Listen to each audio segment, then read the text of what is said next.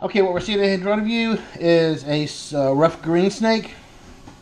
Not really, well, actually, it's very common here in South Mississippi, but because they're so secretive, they live in trees and bushes, and they are so green, you hardly ever see them.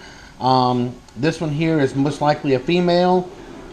She has been picked up by what we think were dogs.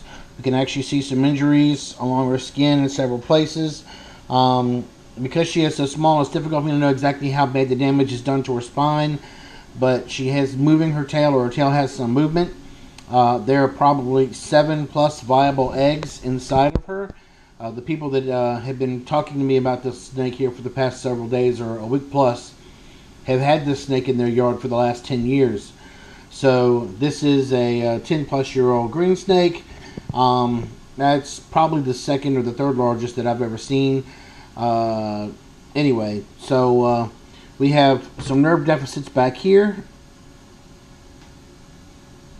A little reactive there, a little reactive here. But when it comes to this stuff back here, there's next to nothing. Anyway, so I need to contact the client and decide whether or not she wants to try to raise this girl for a little bit longer in captivity.